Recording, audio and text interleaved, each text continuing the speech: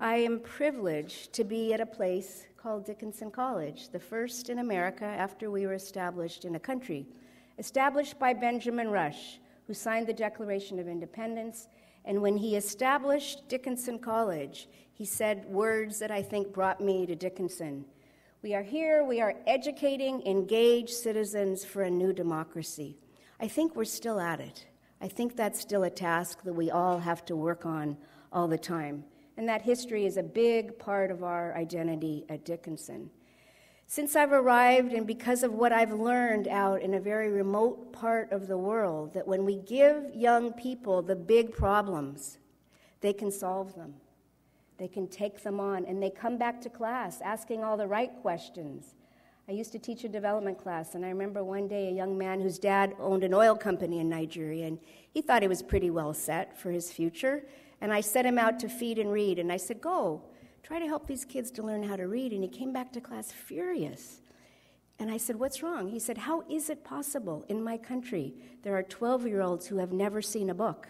I said, well, that's your job, isn't it, to figure that out? I think we're at that moment in America now, where we have to make sure our young people are exposed to these very big problems, and we give them the knowledge and skills and confidence to know they can solve them. One of the things we've launched at Dickinson is an intercultural competency campus-wide program. Because I'm coming home after 7 years to a different America that's more deeply divided than I could have imagined we could be. And when you live outside the country for as long as I have, you come to have deep respect for America and what it stands for. And I think if all of us could think about how we bring people together, how do we make sure young people are more open-minded? How do we deal personally with difference? So all of us, including our members of our board, are taking the Intercultural Development Inventory, which is a self-assessment of how you deal with difference, and we'll move forward on that front. I believe that all of us need to think about positive local and national initiatives to solve the problems we now face in America in advancing education and democracy. When we look at the data that says that 35% of millennials say they're losing faith in democracy, it's a frightening time, I think. We cannot take for granted our democratic culture, our political system, and our civic life.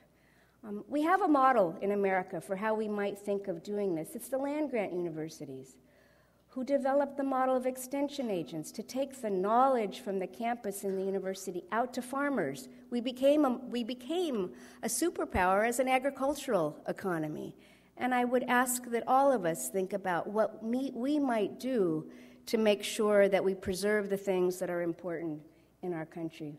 So I ask you, women leaders, what if we came together and made a commitment to establishing a national civic engagement network focused on specific local problems, but giving our students the opportunity to move around from campus to campus? So those from Alabama go to California, and Oregon goes to West Virginia.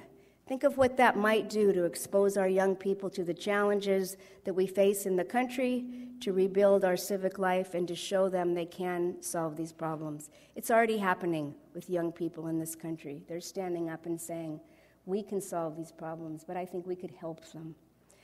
Let me end with this. I had the great privilege to educate 48 of those young women who escaped from Chibok, and they're all out there now. When they arrived on campus, they didn't speak English, they didn't speak at all. They were completely traumatized, and I wondered, have we made a terrible mistake bringing them here?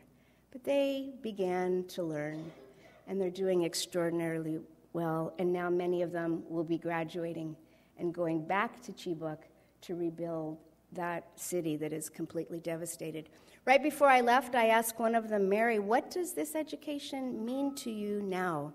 And these are her words. And I ask that we take these words and make sure that all of our students and all of the young people in our communities feel this way about education. Mary said, education gives me the wings to fly, the power to fight, and the voice to speak. Thank you.